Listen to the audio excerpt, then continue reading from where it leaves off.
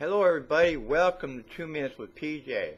Today's date is February 28, 2016.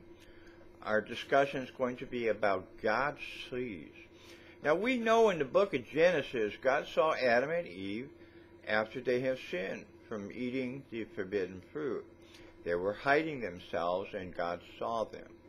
God saw Cain after he killed Abel, and he also knew that that's what had happened. God knew Abraham was going to be the forefather of a great nation.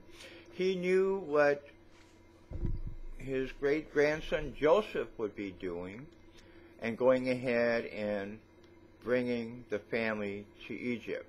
In Exodus, God saw that the Israelites had been in slavery for over 400 years because the Pharaoh did not know of Joseph.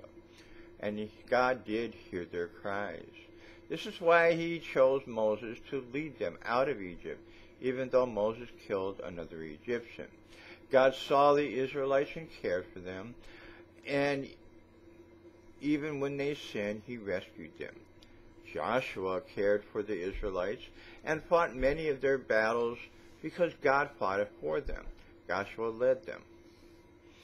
In the book of Judges, Samson and Gideon were chosen to be judges over Israel. They also fought many battles for them. And God fought these battles for the Israelites. In Samuel, God saw that David loved him and was after his heart. He saw King David through many of his battles. He also saw when David committed adultery with Bethsheba and had Urriah killed in battle. In the Gospels, God saw John the Baptist and his son Jesus. He knew that Jesus would complete his mission of freeing us from sin. So God sees everything that we do. Nothing is hidden for him. God wants us to see him too.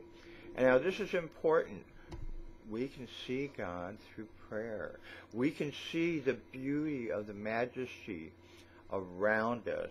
And we need to be thankful and see God. Have a blessed Sunday.